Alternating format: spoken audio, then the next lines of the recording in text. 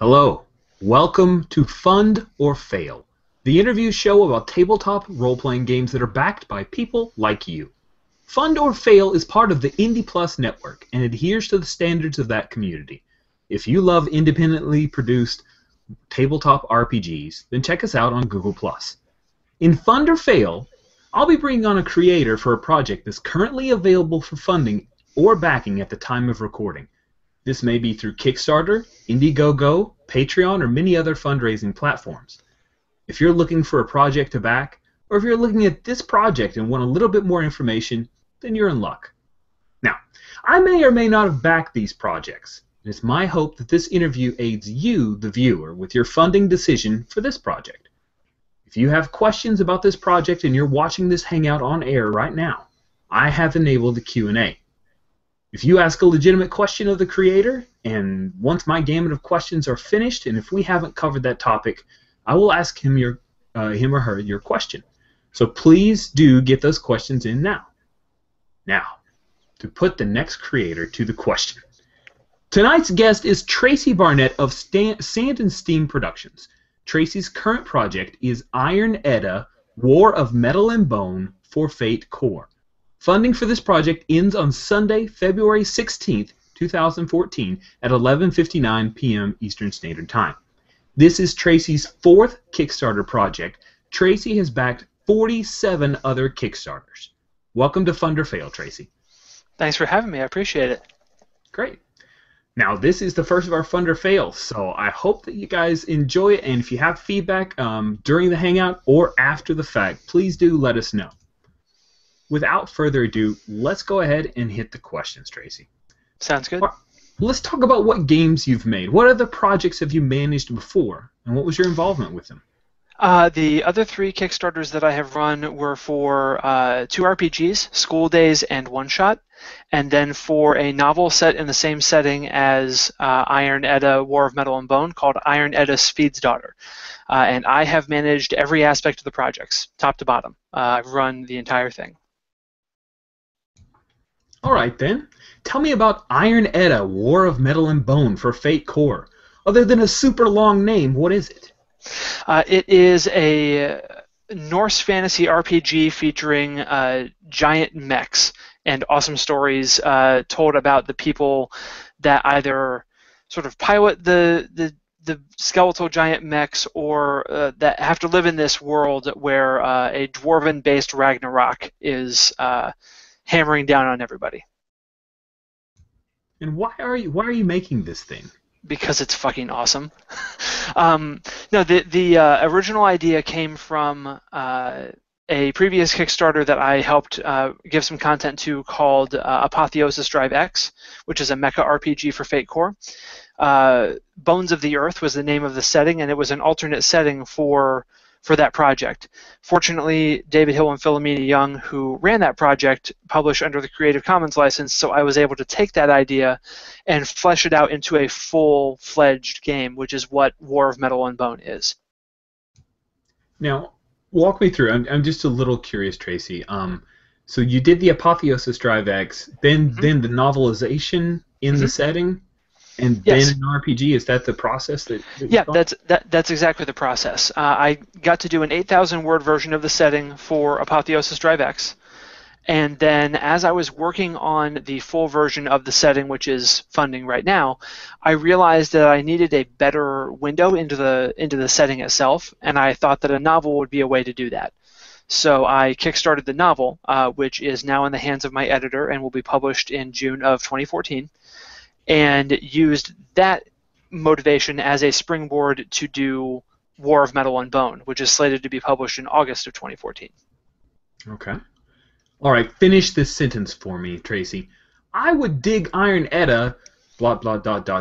because I like playing Banner Saga. It's a new computer RPG from Stoic Games, and I've not had a chance to play it yet myself, but everyone, when it came out, because it was Kickstarted itself, I'm not sure how long ago, but it's now out on Steam. When it released, everyone was like, oh, Tracy, you need to check this out, and I looked at the trailer, and it has a lot of similar thematic elements. And in fact, the company that produced it has seen Iron Edda, and I believe someone from there has backed it as well. So if they believe that, I'm willing to take their word for it. Now, Tracy, are you at all worried about trouble with Candy Crush Saga as a result of this? I don't think so, because the last I checked, Candy Crush Saga did not feature awesome combat between giant dwarven destroyers and bone-bonded skeletal giants. So I think we're good. Good answer. All right, Fate is an infinitely hackable system. What have you done to bring this setting to life? One of the things that I have done is I've combined Fate Accelerated and Fate Core because the rules, mathematically speaking, work really, really well together.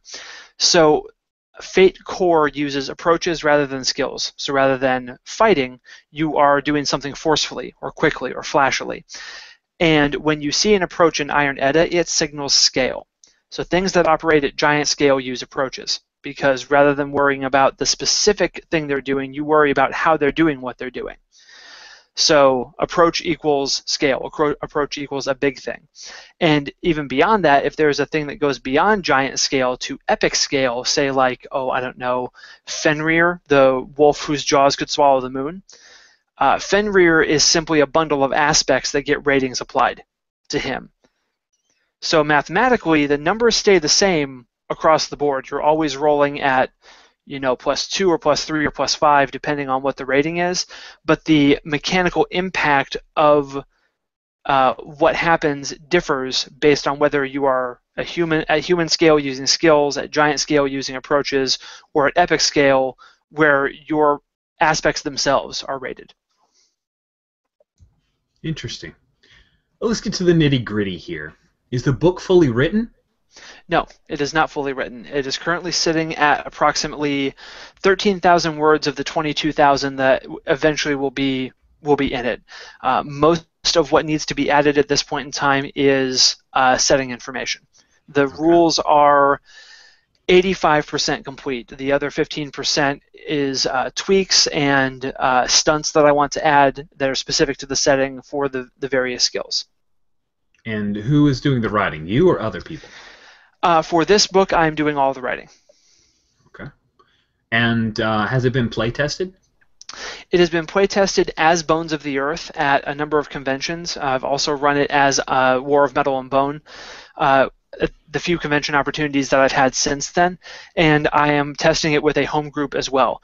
Anyone who backs the Kickstarter also gets access in the first update to the Kickstarter preview of the rules, which is the current draft of the 13,000 words I mentioned.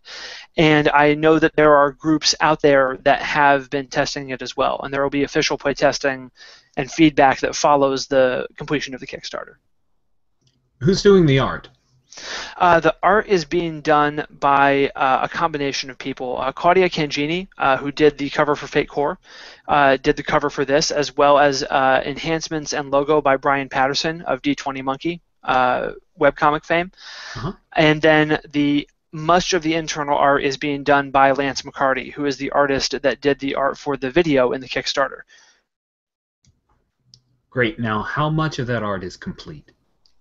Only the art that has been featured in the 2 Kickstarter videos for both Iron Edda Sved's Daughter, the novel, and this current video for War of Metal and Bone. That's the only art that I've commissioned so far, because I have those assets available to use. So once Tiara Lynn Agresta, my layout artist, and I work together to determine where we need more art, I'll be asking for specific pieces from Lance. And what do you expect? You said you would have this book out, the expectation is August? Yeah, that's the expectation. Okay. Do you have a layout? Do you have an editor lined up? Very much so. I'm of the firm belief that anyone who puts out a game without having an editor look over it is kind of foolish, because they do their jobs for a reason. Editors make your words sound better, and John Adamus is going to be my editor for this project. He's worked on a number of different products for Evil Hat, as well as having worked for Margaret Weiss Productions. To name off all the stuff that he has done would be a laundry listing to a ridiculous degree, but I trust him with my words implicitly.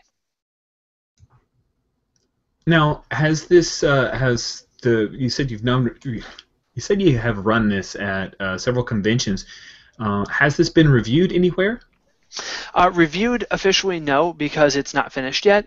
But anecdotally, I've had very good responses from people who have played it at the conventions. I actually had a group at Origins play with me for one session at Games on Demand on a Friday morning when I was super tired and very hungover. And they enjoyed it so much that they came back to Games on Demand Saturday night and asked to continue the game. They literally had their character sheets with them. They had the map that we had created, and they wanted to continue the story. And I've never received higher praise for a game than that. That is pretty great. Now, in the project, you have a laundry list of stretch goals. Now, everybody, you should check this out. When I say laundry list, I mean he has stretch goals. Tracy, you've got stretch goals all the way to 150,000. Yes, now, I do. At the time of this recording, the project has funded to $14,772 and has 4 days remaining. So it appears unlikely that you'll unlock many of these stretch goals. Why did you plan for so much? Because I would rather be prepared than not. The idea with all the stretch goals was that a lot of games will release a setting or a game for multiple systems, but the only differences between the books that are released are literally just the system details. The setting itself remains unchanged. And that's always been a little bit jarring for me because, at least from my view, different systems evoke different things from a setting. So my idea with this was that every system book that was going to be released is a unique game that shares certain core elements between all of them. So the things that make an Iron Edda game an Iron Edda game are the player-driven hold-fast generation, the Norse themes with Ragnarok happening, the bone-bonded giants and the dwarven destroyers, and the 9 warrior clans that exist in the world of Midgard. Beyond that, every single author, for example, the first stretch goal is Dungeon World. It is probably going to unlock because we're very, very close to that, and we have not yet hit that last 48-hour bump that usually happens. The Dungeon World version has those things, but it is Paul Stefko's own take on the setting. His will be similar to the setting that's presented in the Fate core game, but he is going to pull out and tease out the things and ideas that mesh the best with Dungeon World. So it will literally be a different experience than playing the Fate game, rather than just a system swap. And because, cost-wise, every $5,000 I could afford to do a book, I literally tapped every single person in every single system that I could get my hands on, because my reasoning was that if enough eyeballs got on the project and enough momentum was established, it could easily roll that high. And I think that's been proven out so far, because every time a person with a wider audience than I have has mentioned the campaign, for example, Kevin Culp of the Time Watch RPG, which is also funding right now, mentioned Iron Edda in his update today. And I received a bump in backers from that. It's not, again, anecdotally, a problem with anything that I'm presenting on the Kickstarter page. It is literally I'm talking to the same people because my audience is only so big. So if there were that's why doing something like this is I'm completely cool with, because there may be new people who see it and talk about it, because right now it's literally a problem of not having enough eyeballs on the project. All right. Now, you have met the initial goal, so you are successful in funding. Congratulations. Thank you.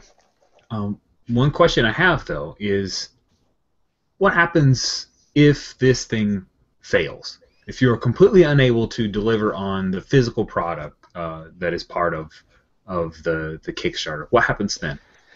I would imagine that would mean that nearly every other aspect of my life has fallen into complete and total disarray, and I need to be far more concerned about the very real things of where I'm living and how I'm making money, because this project has sort of come through a really tumultuous time in my life to even get to the Kickstarter. I take my my promises to deliver on what I say I'll deliver on with a Kickstarter very, very seriously. It would probably, I mean, from my view, and others may be more forgiving to myself than I am, it would mean that I would probably stop trying to develop and publish RPGs myself as Sand and Steam Productions if I were unable to deliver on the goals that I've set forth with this, because this is what I want my future to be. I want to be doing this full time, and if I were to fail to deliver on what is my biggest project to date, it would be a major, perhaps debilitating setback for me. All right. What is the best possible outcome for the time that this project has remaining? The best possible outcome is someone with major reach like Will Wheaton sees my project, backs it, and tweets about it, and then it rolls to $150,000 by Sunday. That would be sweet. That would be the sweetest thing. All right. Well, let's real quickly give us an idea of what are the sweet pledge levels.